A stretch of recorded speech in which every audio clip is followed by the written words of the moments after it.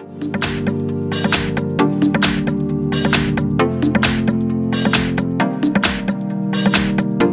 I have Oppo A37. Let me show you how to perform the hard reset operation on that device by using the Oppo settings. So at the very beginning, let's start by using the home screen. Here you need to open the list of settings.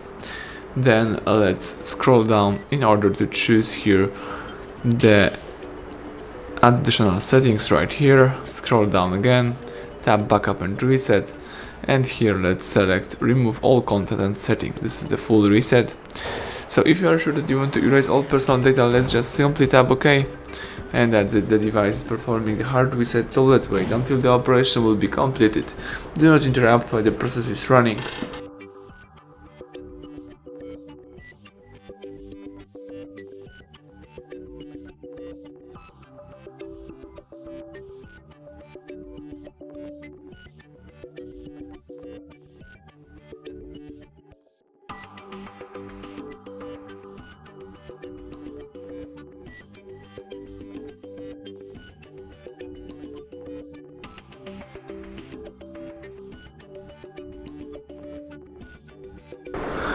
As you can see, the welcome panel just pops up, so it means that the hard reset is done. Now you may simply start, activate and use your phone. Thank you for watching. Please subscribe our channel, leave thumbs up under the video.